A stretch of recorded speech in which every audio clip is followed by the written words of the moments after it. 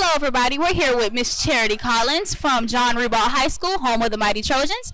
Thank you so much for being here with us today. You're welcome. So, I have a couple questions for you. As my fellow teammate, what is it like running for John Ribault High School? It's pretty fun, like being able to work with other females on the team as well, teach each other things, and yeah. So, like I said before, you're on the track team. So, what is your favorite event? My favorite event is the 300-meter hurdles. And why is that?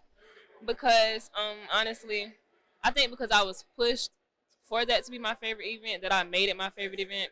But it's pretty fun. Hurdles are actually kind of fun. I know people hate them, but they're fun.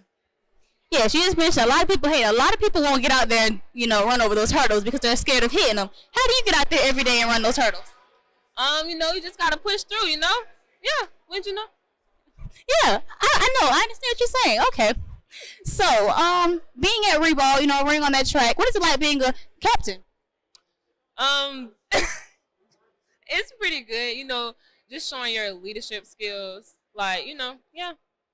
Okay, well, thank you for joining us today at your high school 912 Sports Media Day presented by First Coast YMCA and Baking Sports Sporting Goods.